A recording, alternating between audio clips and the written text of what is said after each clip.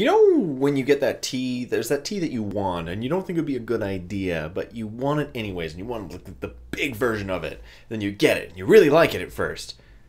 But then it kind of goes a little stale.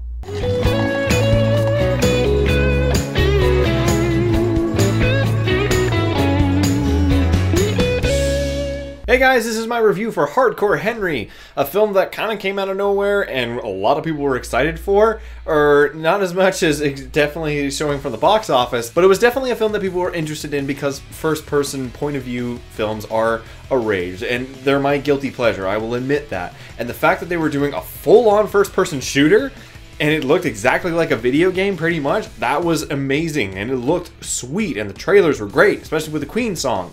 So this one, how does it hold up? Well, it's really fun at first. The visuals are pretty decent, and admittedly it is very bombastic, but you actually are pretty certain of what's going on. They do some really cool parkour, and the action is intense. The funny thing is, the story is good and bad at the same time. The one thing that's really good about it is it perfectly emulates a video game. There are certain moments where they're straight out of video games, like where the bad guy will keep you, but then he'll set you free to keep on going because that's his plan, his ultimate plan. Or the fact that there's one point where Sharlto Copley's like, "You better throw a grenade down there, lad." And it's like, you know, I was expecting him to hit X to reload. The one of the issues about this film, though, is that the film is very ambiguous, and it's not because it's trying to be, it's more so that it has to be. Because of the character's perspective, we have to constantly keep this sort of unknown factor to it. And while it is enjoyable, there are moments where you're like, okay, what the hell is actually going on? The visuals do get a little bit over the top at some points, and there are moments where you actually do have no idea what's going on. Not only are you kind of confused story-wise, but you're also confused visually-wise.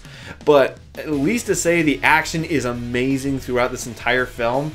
The visceral violence is amazing, and that's the film's biggest problem. I'm amazed I'm admitting this, but I got desensitized about 45 minutes through. After this, there's this really awesome chase with, like, on top of the cars, and they're jumping up on top and they're shooting at each other trying to get onto this truck. That is the point where the film starts to go down for me. And it's not because it's not awesome still, it's just I've literally seen I've hit the peak of visual violence. Like, the end has this amazing fight scene with all these guys and this amazing choreography and all this extreme amount of blood and violence, and I'm just sitting there going, oh, okay.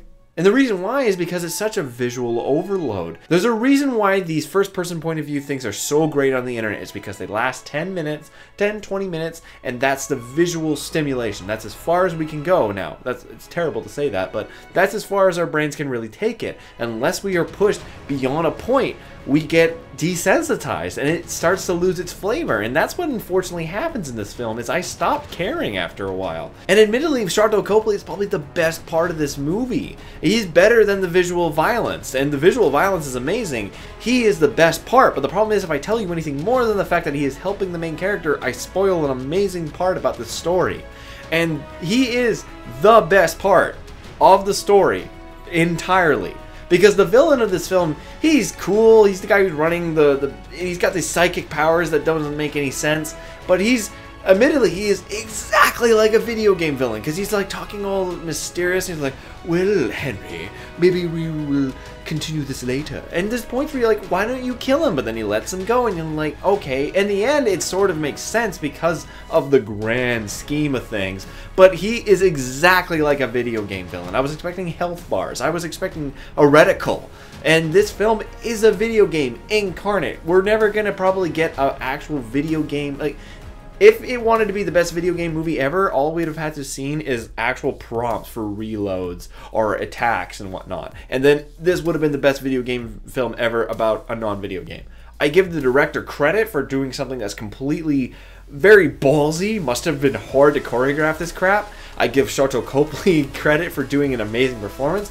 And I give the team credit for trying to do something very difficult and something very new to a thing that's very old.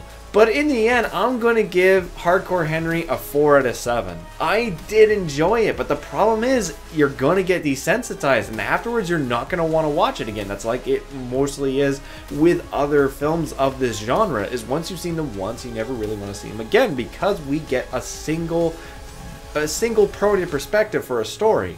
And when you've seen that one perspective the entire way through, you know all the angles. There are some moments that maybe I would want to watch again, certain action scenes, but as I said, I got desensitized, and that's the weirdest thing I could say about this film. I don't know if that's a weird sort of comment on my character. I hope I'm not some weird person. But either way, I did enjoy this film. You will enjoy it. It's a film I admit you have to see to experience it, but I feel you will have the same thoughts as I do when the film ends. Anyway, guys, that's all from me. Hope you enjoyed this review. I'll see you next time.